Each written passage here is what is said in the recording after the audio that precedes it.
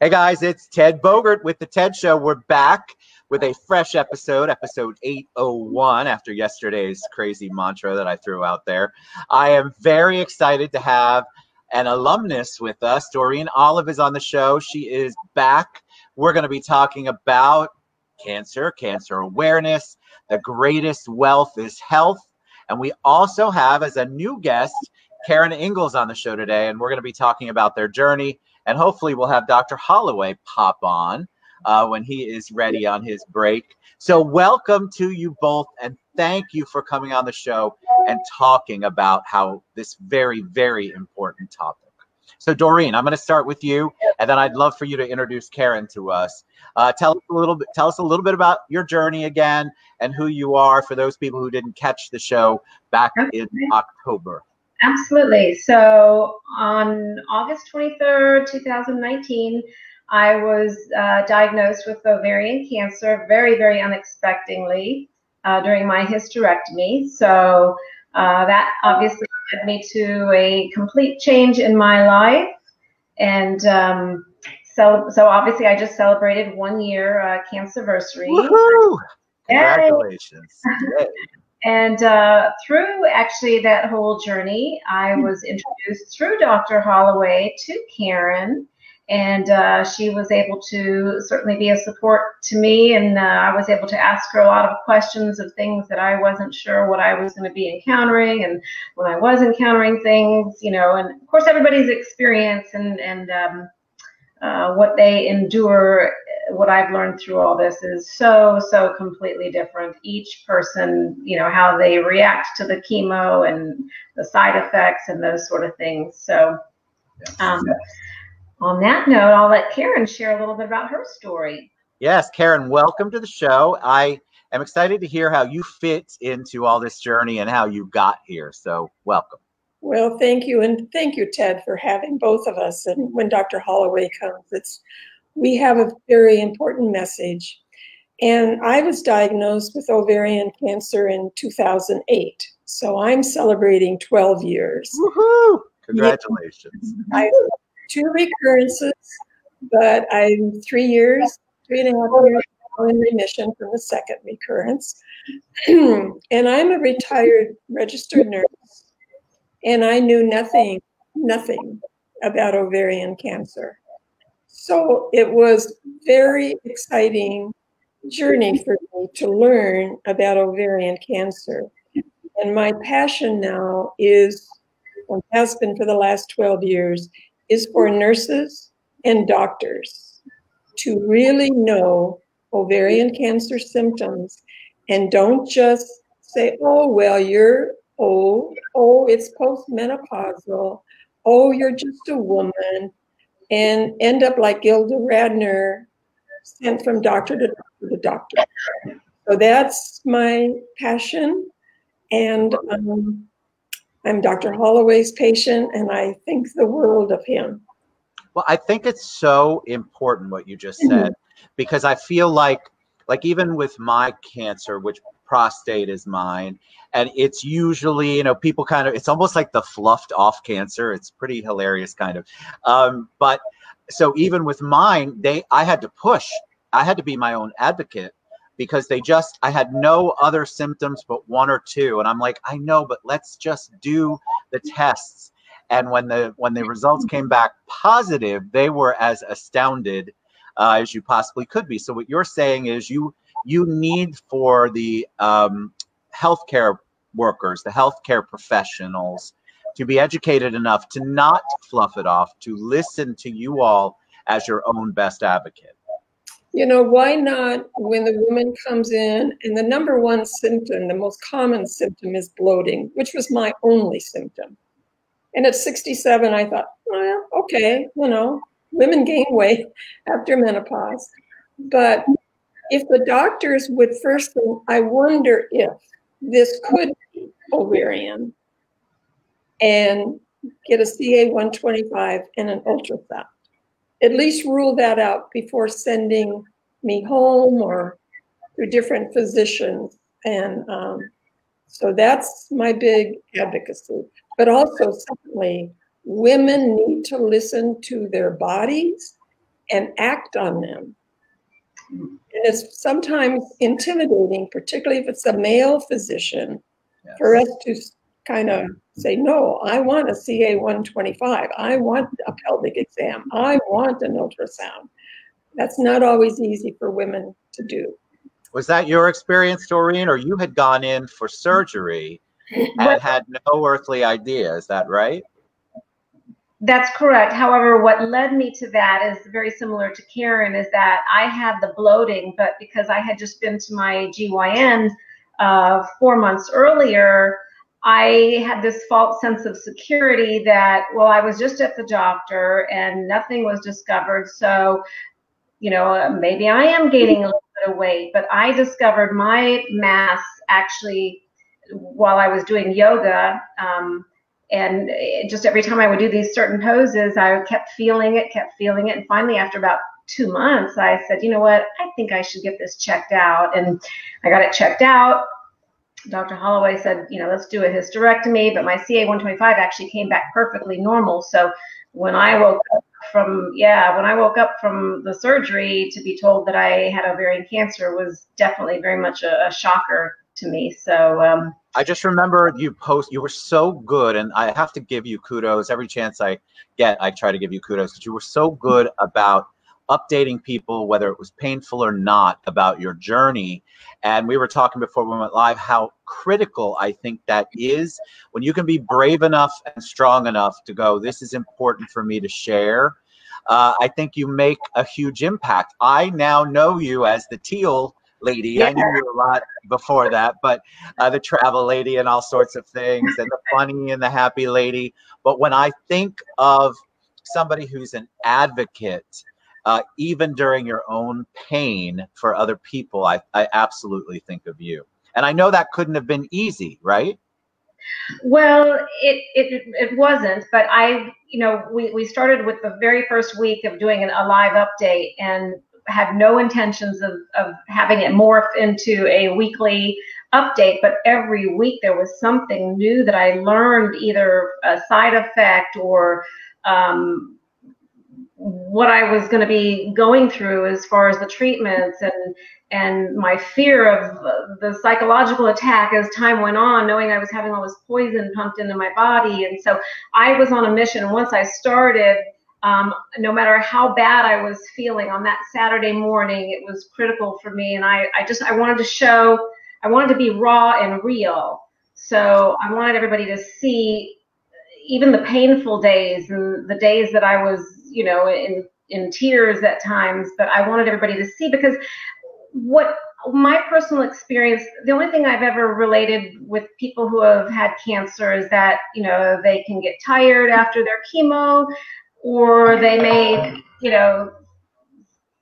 throw up, have that type of sickness. But that was really all that I had ever heard. And so there is so much more that's happening behind the scenes. And I just want people to see and really understand, and again, reach out and ask me questions, because I love sharing the story and educating people. So, is that what you do, Karen, at Dr. Holloway's office? Are you like an advocate, liaison kind of education person? Explain kind of what your role is. Yeah, I wrote a book about my journey with ovarian cancer, and I have done a number of workshops, one for a pharmaceutical company, one individually. I've started 3 support groups in the Lake County, Sumter County area. I have a blog. I'm writing about it all the time. And I'm like Dorine. It's important for women, but anybody who hears the word cancer, we all immediately think death. And that's not true. That is not true. Yes, there's a high incidence with ovarian, but the statistics are becoming more and more in our favor. Why is that? Better chemotherapy, better surgical techniques, and the education that women are paying attention to now. You think back, well, you're too young, but you think back 50 years ago, women never palpated their breasts. There was no such thing as mammograms. And women were dying of breast cancer all the time.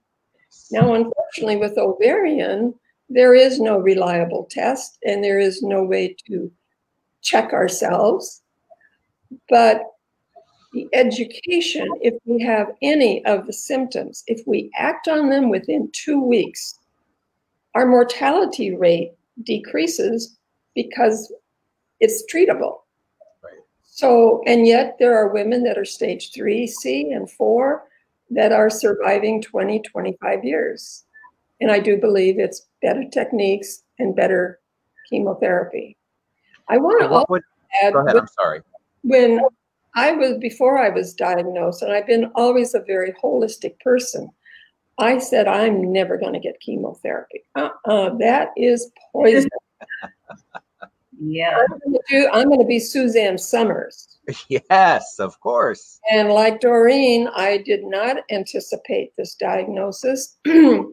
And when I woke up and the next day the doctor came in and he told me and he said, you're going to need chemotherapy. I said, when can we start? I didn't blink an eye. I didn't hesitate. So chemotherapy certainly has its side effects and it has some issues, but all in all, it's the best recourse. It's interesting because mine was radiation and I stage 1. And it's funny, I almost felt guilty because people associate radiation and chemo. I've talked about this on the show several times. I didn't lose any weight, folks. I wasn't getting sick. I didn't feel nauseous very much. And so people are like, now you're still going through treatment, right? So it's different for each person. But I love the fact that you talk about how the advocacy of your own self is so important. What were some of the symptoms, or what are some of the symptoms specifically to ovarian cancer that you all put out there to let people know, hey, these are some things you should look for if you're feeling this? Well, certainly bloating, and Dorine can chime in on this, is, as I said, the most common symptom. Something like 70% of us have that. Back pain, pelvic pain, abdominal pain, change in urination, bowels, inability to eat a meal like you used to, and now your plate's getting smaller, feeling full too soon. Do you want to pick up from there, Dorine? I don't want to. I think you hit on the main ones that are that people are able to identify with. I'm not sure that there's really any others, but and that's why it's so hard to detect, because when you feel a little bit of cramping or pain, you don't think a lot about it because you just think, okay, well, maybe I have to go to the bathroom, or maybe this is just a menstrual cramp or something. So that's why you really, really have to pay very, very close attention. And when you do go to your doctor, like Karen said, women for breast cancer, we have mammograms, but we don't have anything for ovarian cancer. And I really think we should start testing for CA-125, doing the blood work, and as well as doing the pelvic ultrasound, because those are the two things that can certainly help identify or make you go to the next step to get checked further.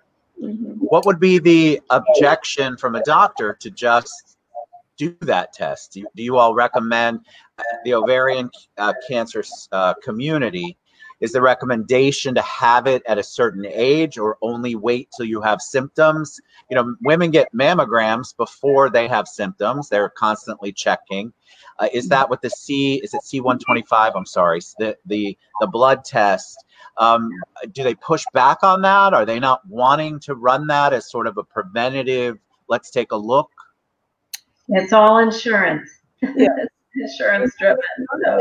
It's not an expensive test. You could say, I want it done and find a lab, but then to have the doctor read it and follow through is another issue. Right. I don't think women need to have a CA-125 or the pelvic ultrasound unless they're showing one of the symptoms. Two other symptoms I want to touch on: the extreme fatigue that goes on day after day after day.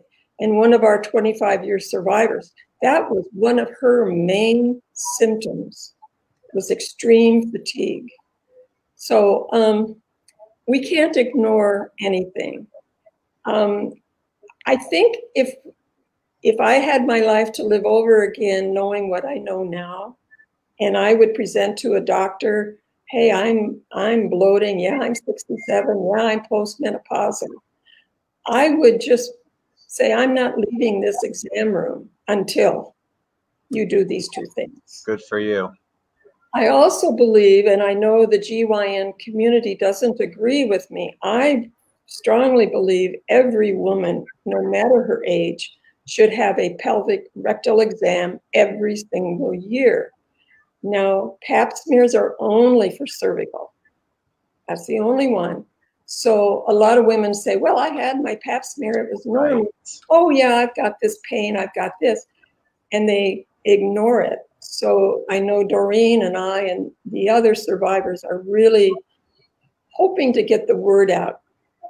The CA or the pelvic exam, getting the pap smear is only for cervical. Well, it's interesting because when we started this last year, when we were talking about teal and talking about ovarian cancer awareness, somebody said to me after the show, well, I get my pap smear done every year. And I only knew enough from the show to know that wasn't the answer. And I said, yeah, but that's only for cervical. But beforehand, I would have been like, okay. I mean, that makes sense to me because I was not educated. And I think women need to educate themselves. They really need to, and push back. You said it earlier, Karen. I think it's so important. We're intimidated by our physicians. We are intimidated. It is difficult for us to be an advocate, but I can tell you that you are your best advocate. And if you can't find the right doctor, speaking of doctors, hold on just a second. Perfect timing, Dr. Holloway. We were just saying, speaking of doctors. Good afternoon. How you guys doing? Welcome to the show, Dr. Holloway. I know your time is limited, so please introduce yourselves and tell us how you know these amazing women. Well, I know them both as patients and friends over time, over long periods of time with Dorine, and actually pretty long period of time with Karen now. So I'm a GYN oncologist at Advent Health Orlando, and have had them both in my practice for management of ovarian cancer over the years. So let me ask you, we were just talking about physicians and how patients tend to be intimidated. So as a physician, what would you say to help a patient who may be intimidated by their doctor, but really, really wants to pursue something because in their minds, their hearts, their bodies, they know something's up? So you're really talking about, someone who's not been diagnosed and is having perhaps pelvic pain or other gynecologic complaints. But I think the thing that I've seen commonly, even more than, well, maybe it's because of anxiety about going to doctors, you tend to make excuses in your brain about how this couldn't be anything and it'll get better. And sometimes the symptoms do get better. So, we don't encourage most people with any condition to be hypochondriac about it, and every time you feel a slight twinge of something that you rush to the doctor and get checked out for cancer. But any symptom really that is persistent and not going away should be checked out, sooner rather than later. And I think, when they've done surveys of patients with ovarian cancer, the average time from symptom onset to being diagnosed is usually in the 60 to 90 day range. And so it's oftentimes said that it's a silent disease, that it really doesn't give you any warning and all of a sudden you've got ovarian cancer. But when they really do surveys, patients on average have sorry, I'm being moved here. I'm out in the hallway outside a room. Patients have symptoms maybe for 3 months or more, sometimes even up to 6 months. And unfortunately, it oftentimes gets confused with other diseases, and you'll end up seeing 3 or 4 other physicians getting different testing procedures. And unfortunately, no one's ever done a simple office pelvic exam, which can detect an abnormality that would lead you in the direction. So if you're having pelvic complaints of any sort, it's important to get in and see the gynecologist and get a pelvic exam before you spend $20,000 on scans. So let me ask you, Dorine and Karen, what is it about Dr. Holloway that makes him such an amazing physician and supporter and advocate? Oh, he really is just an amazing man. I mean, he listens to everything you have to say. He's very, very honest. Karen had mentioned earlier about, you know, that he wasn't in chemo, and that was probably one of the first things that I told Dr. Holloway. And his response to me was, Dorine, you're going to the top of the Empire State Building. I'm going to give you a parachute. You can either take it or leave it. So I have always appreciated him, you know, just being very, very direct with me and really having my best interest at heart. And I asked him to please treat me as though he were treating, you know, his own daughter or family member. So, yeah. It's a blessing. How about you, Karen? Well, he's always been very gentle, very kind, sometimes has a few jokes. He's giving a hug. And he's very educational. He really explains. Now, sometimes because I'm all kind of wrapped up in my emotions, my husband hears things better. But no matter my question or concern, he's right there. And I love his hugs. And I love him. He's great. It's so good. I mean, I hope that you hear this all the time, Dr. Holloway, but Dorine was just adamant that you come on the show. And I'm just so, it's always wonderful to have a physician who's willing to share their heart. And you obviously have made an impact on these two beautiful ladies in a big way, in a big heartfelt way. What do you think people should do what's the best way people can support or be an advocate for ovarian cancer awareness, Dr. Holloway? Well, you know, I think one of the best things is just get the word out that annual pelvic exams are still important. You know, there's a lot of confusion amongst physicians as well as patients. I oftentimes see patients over age 65 who have been told that, well, your pap smears have always been normal your entire life. You really don't need a pap smear anymore. And they interpret that as, I don't really need to see a gynecologist anymore. And many family physicians actually interpret it that way. And the patients quit getting a gynecologic exam. So that misses the opportunity, you know, to detect early cancers of the vulva, vagina, which are rare, but do happen. And then, of course, the pelvic exam for detecting an adnexal mass. Now, a pelvic exam, unfortunately, is still not a great screening tool if you look at screening cancers, and that's the big problem with ovarian cancer. We don't have a pap smear or a blood test or a mammogram, so to speak, you know, for ovarian cancer. So we have to rely on women understanding their own, you know, physiology and feeling something is different.